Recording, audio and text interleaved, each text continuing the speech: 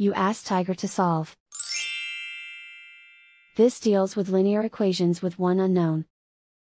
The final result is n equals 2. Let's solve it step by step. Simplify the expression. Expand the parentheses.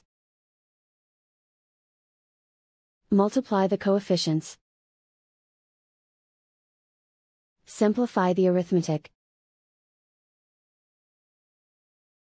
Group all in terms on the left side of the equation. Add 12 into both sides. Group like terms. Simplify the arithmetic. Group like terms. Simplify the arithmetic. Group all constants on the right side of the equation. Add 8 to both sides.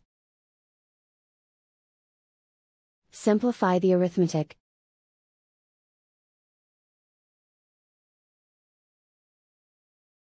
Isolate the n. Divide both sides by 8. Simplify the fraction.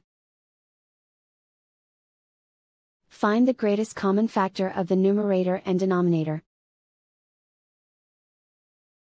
Factor out and cancel the greatest common factor.